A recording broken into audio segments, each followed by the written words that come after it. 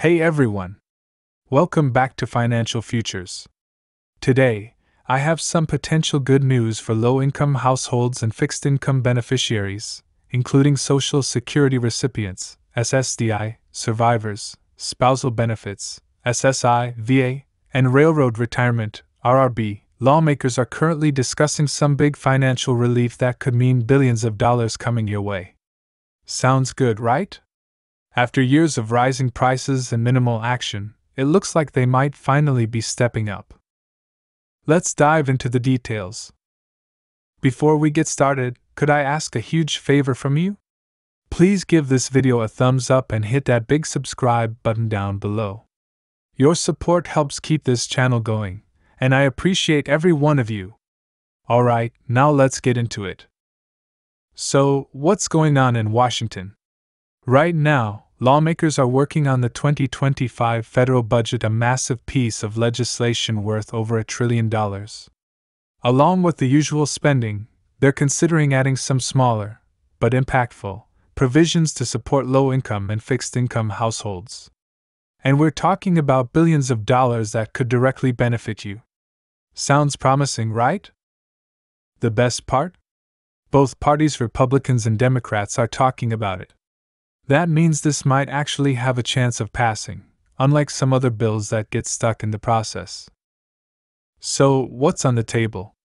One of the big things they're discussing is bringing back the Affordable Connectivity Program, ACP. If you're not familiar, this program provided monthly discounts on internet bills. It originally started as the emergency broadband benefit during the pandemic, offering $50 a month to help with internet costs. Then, it was updated to the ACP and lowered to $30 a month for low-income households and fixed-income beneficiaries. Sound familiar? Well, the funding for that program ran out earlier this year, leaving about 23 million households, many of which are seniors, disabled individuals, and other fixed-income recipients, scrambling to cover their internet bills. But now, lawmakers are looking to bring the ACP back permanently. They're working to secure the necessary funding, and the good news is it wouldn't take much to keep it going, just a few $1 billion each year. This could be a huge help for low-income households who rely on affordable internet access for everything from paying bills to staying connected with family. Now, here's the catch. They're talking about making some changes to the eligibility criteria. The current program allowed households earning up to 200% of the federal poverty line to qualify. But now, they're considering lowering that threshold to between 130% and 150% of the poverty line. So, if you're a household of one, that could mean an income cap of around $22,900 a year, or for a household of two, around $30,600. If they go with the 130% threshold, those numbers would be a bit lower, but still manageable for a lot of low-income households. What this means for you, now, you might be wondering, how does this affect me?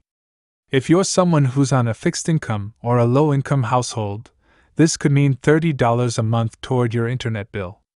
I know a lot of you were impacted when the ACP ended earlier this year and had to make tough choices about keeping your internet access. This is why it's so important they bring this back, and from what I'm hearing, there's a good chance they will. For those who relied on the ACP, this program was a real game changer. It was disappointing when they cut it off, and many of you shared in the comments how hard it was to suddenly lose that support. Hopefully, this new budget will include the necessary funding to revive it, so you can get the help you need to stay connected. As always, I'll keep you updated on any new developments with this legislation, and I'll be watching closely as the budget talks continue. If they move forward with this, it could be a major win for millions of Americans. So stay tuned, and I'll keep you in the loop. Before we go, if you found this information helpful, please remember to like this video and subscribe to Financial Futures for more updates on Social Security, VA benefits, and other financial relief programs. Thank you so much for watching, and I'll see you in the next video. Take care, and I'll be back soon with more updates on how to navigate these challenging financial times.